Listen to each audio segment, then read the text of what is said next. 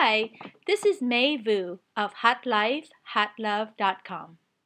Have you ever had the call to go deep into the jungle, to explore the Amazon? Well, I had that call this year, and I knew exactly what I wanted to experience. I wanted to be on the Amazon River, I wanted to experience ayahuasca medicine, and I wanted to see Machu Picchu. So I joined a group led by my friend Kimberly Sherry, and we flew into Lima and then up to Iquitos, where the Amazon River begins. And from there, we took a 6-hour boat ride to Casa Shipibo, which is where the shaman and his family live and do the work to provide the ayahuasca experience for us. So here we are, the 8 amigos from America. For 15 days, we were submerged into this jungle and to learn how to take this medicine and to go on journeys to expand our consciousness.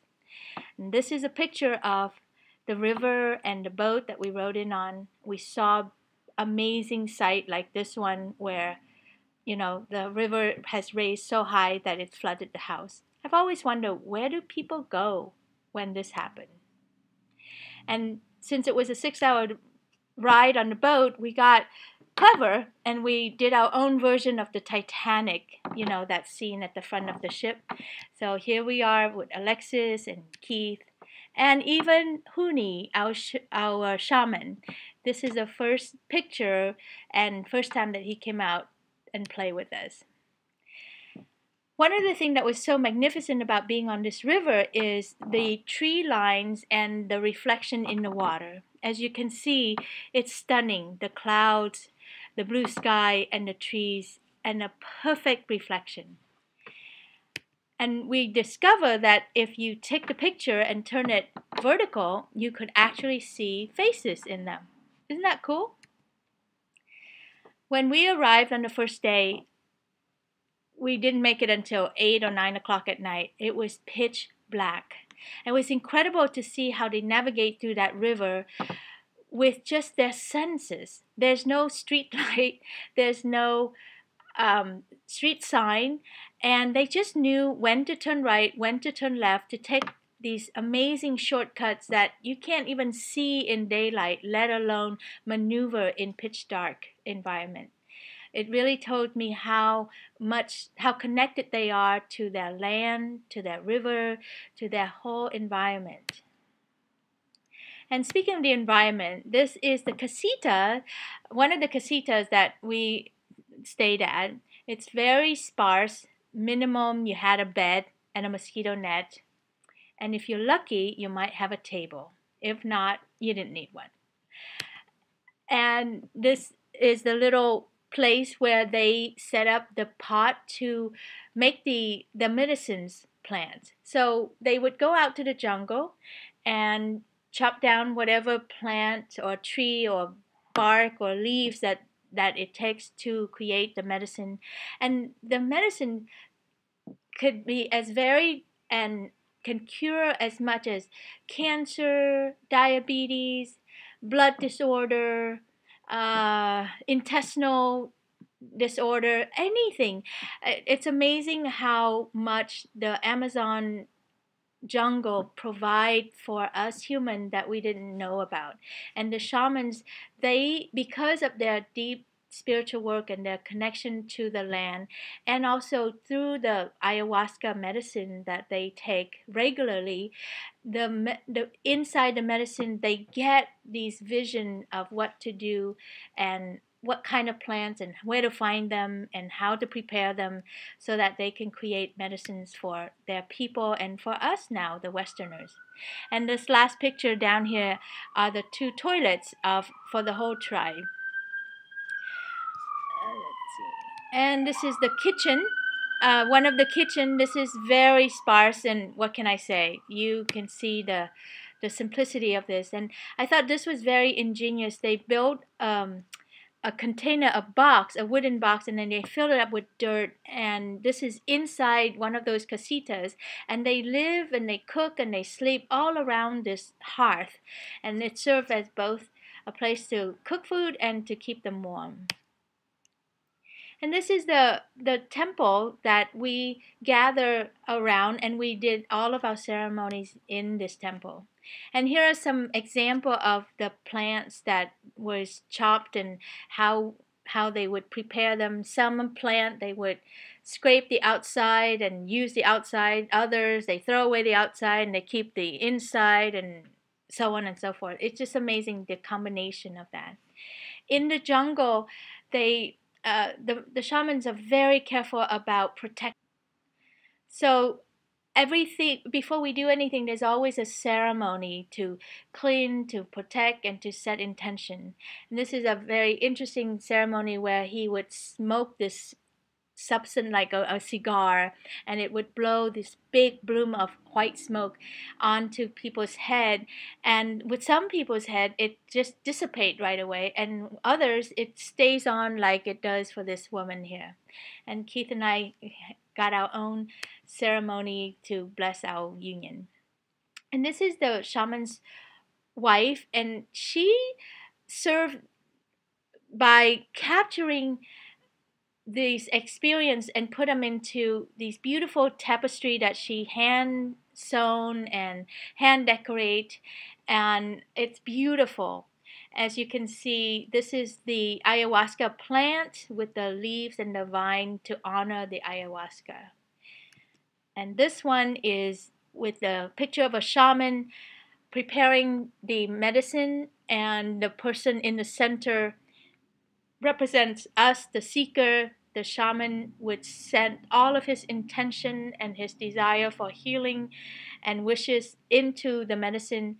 We drink the medicine, and then those wiggly lines right there, it represents the Icaro song that they sing to help us journey, to help us take off into the higher consciousness.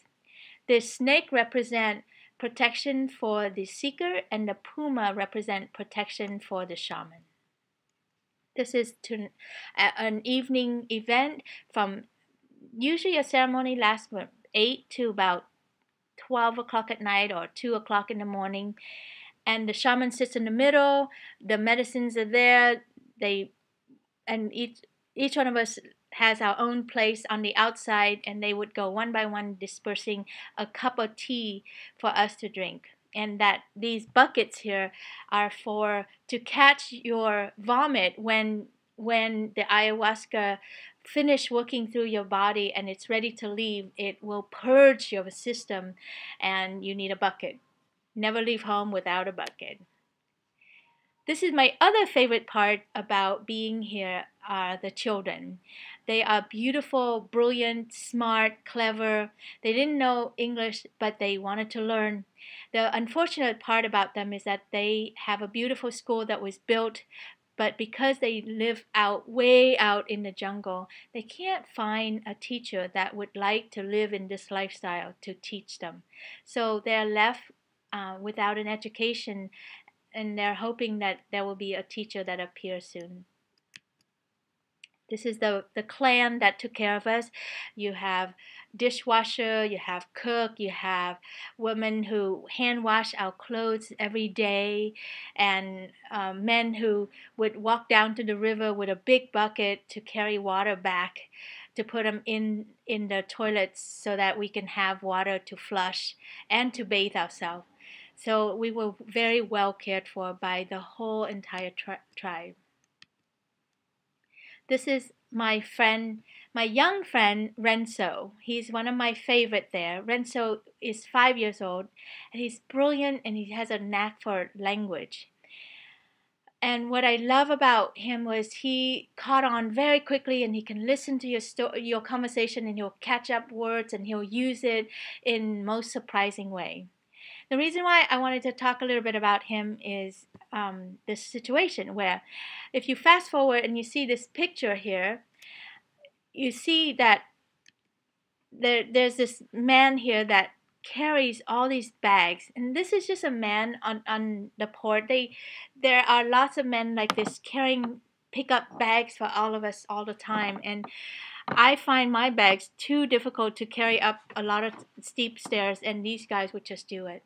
So how this tie in with Renzo's story is when we were in the jungle, I created a game for them where we took a leaky air mattress that we brought along. It's no good to sleep on, but it was great as a play toy.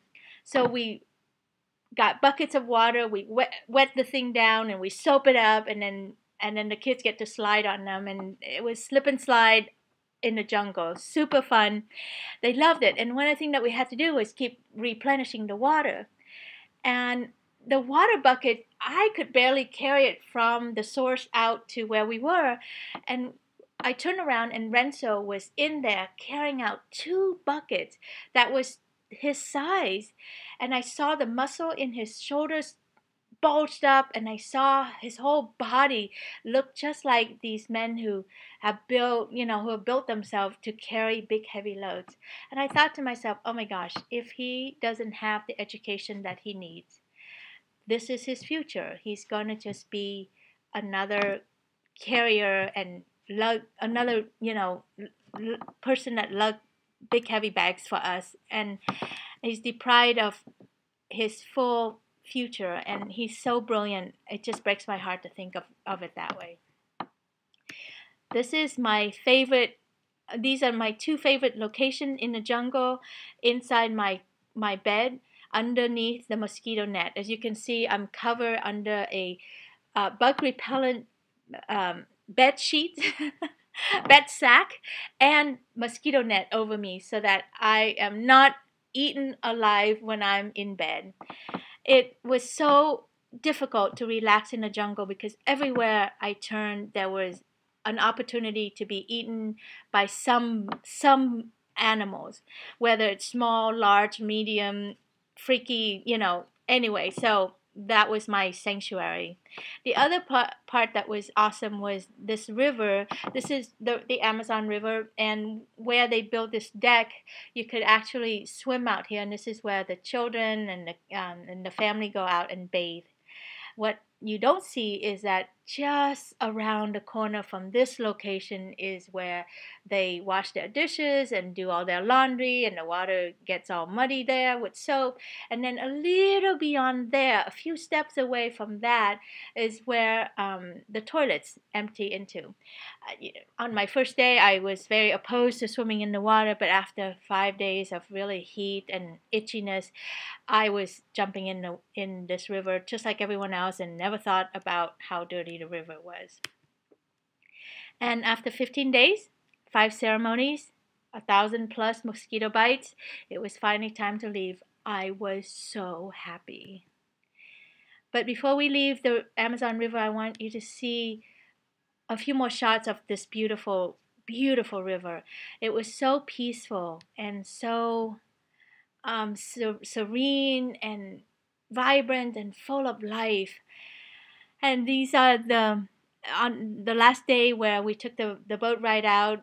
Everybody wanted to go, so we stuffed this boat filled with people so that they can have a trip out to say goodbye to us. It was very, very heartwarming. This is Adriana and Huni, the shaman, on their last conversation through the misty jungle to the beautiful river.